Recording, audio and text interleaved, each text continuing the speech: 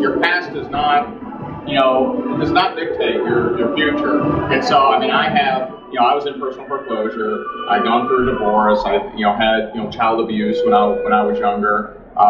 Drug abuse in high school, dropped out of college. I actually took 5 years to finish high school because of the drug abuse. So those things don't mean that you can't have success. So this is Jane, and she's freaking awesome. She so cares about your success. Make sure you get with Jane. She's going to help you get to the top. Awesome. I'm here with Ray Higdon. Hi, my name is Jane Orlov. I'm here with Ray Higdon. If you don't know who Ray Higdon is, you should definitely look him up. He's the top earner of his primary company, Numis Networks. He is the best blogger out there. He provides tons of value to people. He changed my life because I was following all his blog posts. We finally meet at the event. It's awesome. I have some questions that people sent me for you. So okay. I haven't even memorized them because, right. you don't have to be perfect to be able to start interviewing top leaders. People think, I'm preparing for all the interviews. I'm like running and I have like last minute preparation. I don't plan for months what I'm going to ask. I just say, hey guys, what do you want to know? Boom, they send me the emails. Okay, I'm going to read it. It's not going to be perfect. But, you take action, okay, people? So Ray, introduce yourself. A little bit about your story. I mean, if people don't know, you should. Yeah. Absolutely, and thanks for having me on your show, video, whatever, right?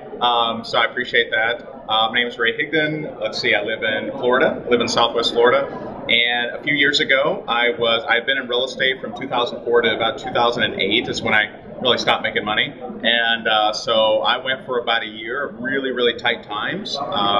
Actually went through personal foreclosure, went through just a lot of financial mess, which I'm sure some people can relate to. Joined a network marketing company, got serious about it, then started learning online marketing, and hit 10,000 a month in my 5th month, and have now become the #1 income earner in my company, and life has been fantastic. And so, I talk to a lot of people that are in tough situations, and I tell them, if you just focus, and you focus on who you're being, and you focus on your daily method of operation, you can become successful no matter where you are right now. You said that you were successful before in real estate. Yep.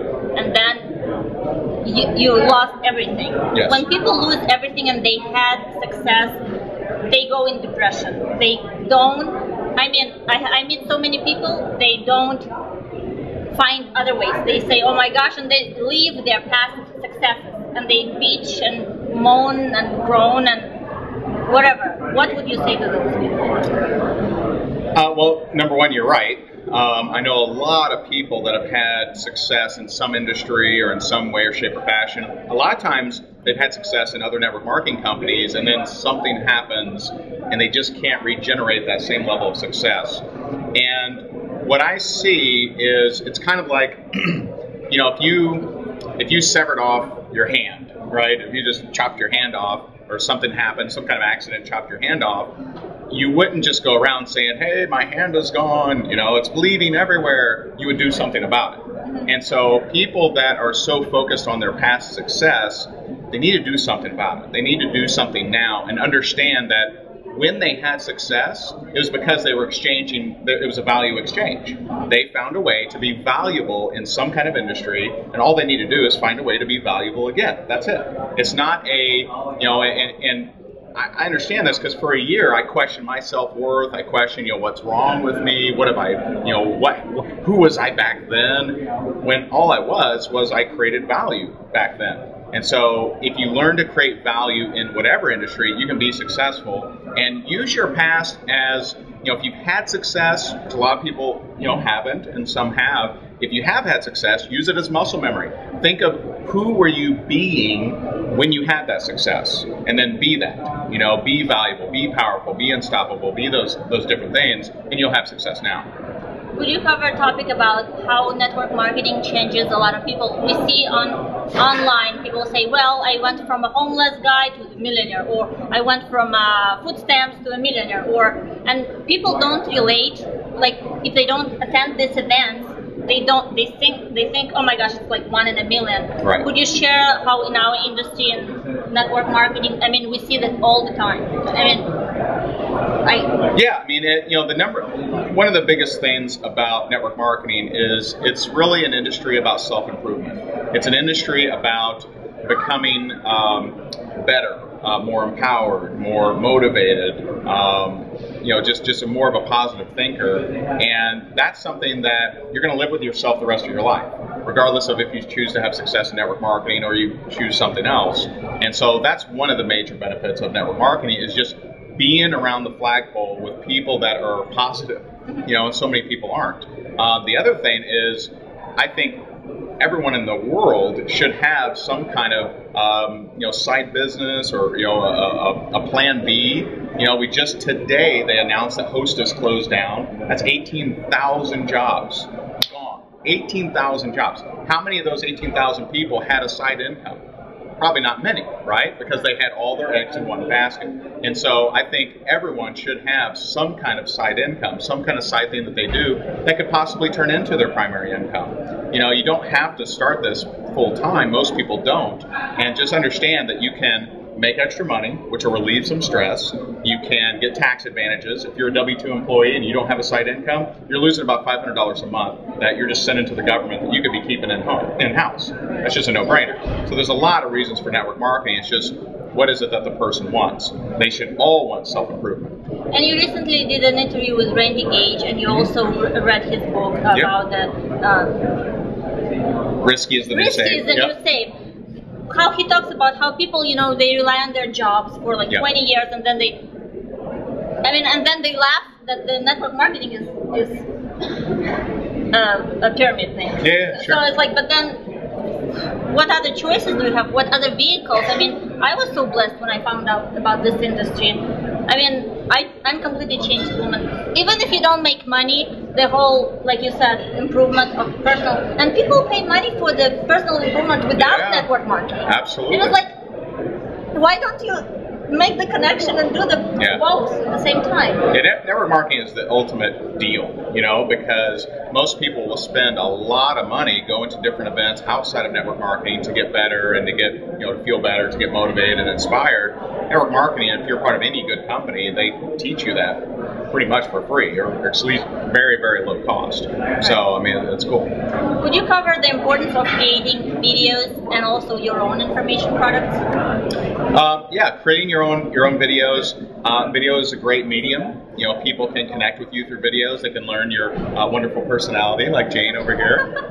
So they can, see that you're a real person, which there's more and more people looking for that. They're not looking for corporate messages. They're not looking for, the androids just sending them, stuff to buy. They're looking for personalities. They're looking for real. And, that's why reality TV is so popular, is they want to see real stuff. Now, whether that's real or not, that's, whatever. But at least that gives people a way to escape and see reality. Yeah. What I loved about your videos, because you were the only first one who I saw that you started. Whenever you would go, you would take a quick video. Oh, look around, look what's here, and people want the behind the scenes, and they see, oh my gosh, like they were there. It's not like you were just one face in one little thing. Yeah. So that's why I started doing the same stuff. Like I was like in my robe, or I was doing this, and I was like with my hair messy or whatever. And people are like, oh, that's so authentic. Yeah.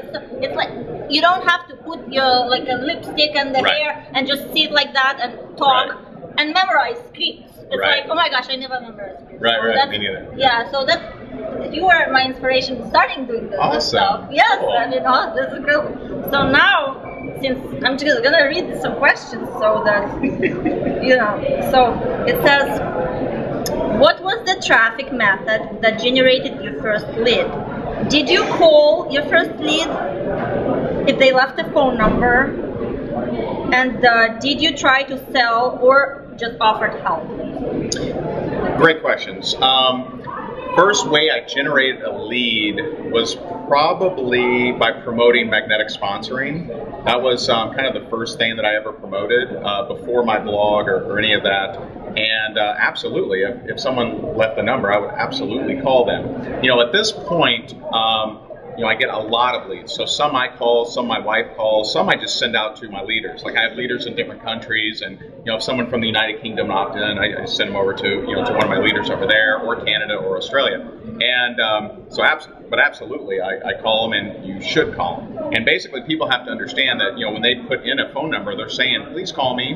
Most marketers won't do that. Most marketers won't pick up the phone, and that is not calling them is losing so much ground. Years ago, when all of this was new to us, and we're like, wow, and people would just buy without talking to people, it's kind of gone away. People want a personal touch. They want to know that you're real, that you'll actually help them. And last question, when I call any lead, and people have asked me a lot, they're like, well, what do you pitch? Do you pitch your primary? Do you pitch MLSP or what, affiliate program or something? When I call, I listen. Okay, so I listen to them. If they are fired up about their network marketing company, I'm not going to talk to them about mine. Because I like fired up people. The world needs more fired up people. So if they're fired up about whatever, weight loss, yummy shakes, whatever, I'll say, hey, good for you, congrats. How you doing with generate leads online?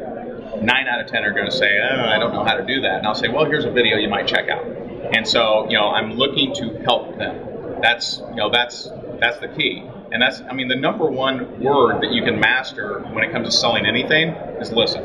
Listen to what they want, and you'll be free. Awesome. I have my other question here. What was the turning point in your business that took it from struggling in darkness to finally forward moving towards success? You said that you did a lot of offline marketing before you actually started. Sure. And it led to your success, right? Yeah, well, I'll clarify in that my first 6 months in my company, I don't know that I generated any leads. I prospected. Now, prospecting can be online or offline, either one. So prospecting doesn't necessarily mean offline, but I did some offline. I went to meetups, I went to networking events, chamber events, I did lunch meetings, I did hotel meetings, house meetings, I, found business cards and called people, I prospected realtors off realtor signs, I did all that stuff, and prospected people on Facebook, Twitter, LinkedIn, YouTube. I signed up people from every single one of those places by prospecting, by reaching out to them and connecting with them, building a relationship and seeing how I could help them. The turning point, it was kind of a while for me because of a couple things. One, I was so in debt. I was really, really in debt. Had gone about a year and a half without paying any bills other than my air conditioning and my utility bills, which my girlfriend was paying at the time, who's now my wife, and she's around here somewhere. It took me a while because I was so in debt. Now, the other thing is I never brought my head above air, above water for air. I was charging, and I didn't stop and look at, okay, how much have I made so far, or how are sales, or this one. I was just constantly charging. And so I was actually at about a $40,000 a month income when I kind of stopped and kind of pinched myself, and I'm like, holy crap, I did this. This thing worked. And so I just kind of, I kind of woke up. I'm like, wow, I've been able to do this. This is really awesome. So. And then this success you created in Noobs, right? Because yes. Before you had some other companies that you. Yes. Yeah, I had been in 11 other network marketing companies and didn't really know what I was doing, didn't get the mentoring or training or support, and not that that's the total fault, because a lot of it was me. I just wasn't ready. So I did. This is the first company that I've had success with, actually, that lasted. I signed up a few people in other companies, but it's just been a different experience. Right. 1 second break. I want to see if it's still recording, because you don't want to. You don't want to record the whole thing, and for some reason it turned off. Let's do a short, sure, like a test, so that I don't take the whole thing. And can you talk 1 minute? Yes. Something for funny? Exactly 1 minute. Yes. Talk for 1 minute. Something 60 funny, seconds. Talking for 60 seconds. Yes. Okay. Now that I'm clear that you need me to talk for 60 seconds, I am more than happy to talk for at least 60 Brian seconds. is like laughing here. This I got Ray. I just want to check it out. I want to see what I want to see the professionalism. Get it there. What's up, dude? Doing good? Watch out, hot coffee, man. Hot coffee, hot coffee. Like that shirt, man. Like a shirt, baby. Yeah. It's unstoppable. Yeah. Unstoppable. We're here at there's like a pool and stuff, right? I